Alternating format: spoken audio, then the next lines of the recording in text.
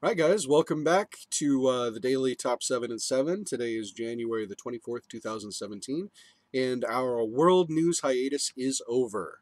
However, in order to bring you the news, we are dropping our tech tweets and our trending now until we feel like we can put those in a timely manner. Let's go ahead and start at the top with your world news.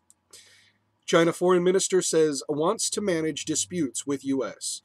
China wants dialogue with the new U.S. administration to manage disputes and promote bilateral relations, but only on the basis of respecting each other's core interests, like the One China principle, China's foreign minister said.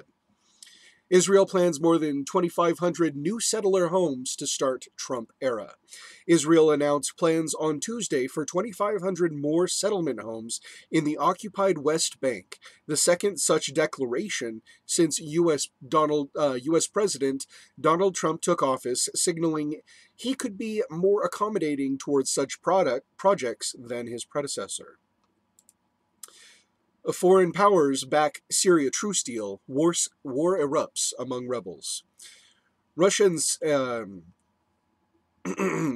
Russia and regional powers, Turkey and Iran, backed a shaky truce between Syria's warring parties on Tuesday and agreed to monitor its compliance, but on the grounds, rebels faced continued fighting on two fronts, which could undermine the deal. New Zealand government orders building repairs due to quake risks. The New Zealand government said on Wednesday, that it will require building owners to urgently fix hundreds of hazardous buildings due to the concerns over the heightened earthquake risk following a deadly tremor in November. And if I do believe correctly, New Zealand, like the west coast of the United States, is on the ring of fire. So, uh, earthquake risk is actually kind of a big deal. When we first started the daily top 7 and 7, we were taking a look at the daily earthquakes, but considering that most of the daily earthquakes were in the realm of 4.5, 5.5s, it's kind of depressing knowing that many earthquakes go on that many times a day.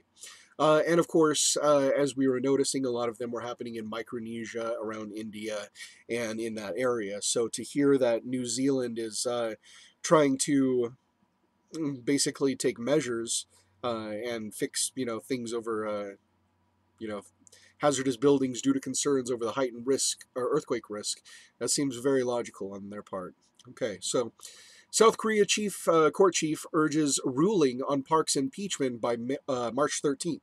The outgoing chief judge of South Korea's constitutional court urged the court on Wednesday to conclude the impeachment trial of President Park Geun-hye by March 13th, when the retirement of another judge bill will reduce the 9-judge bench to 7.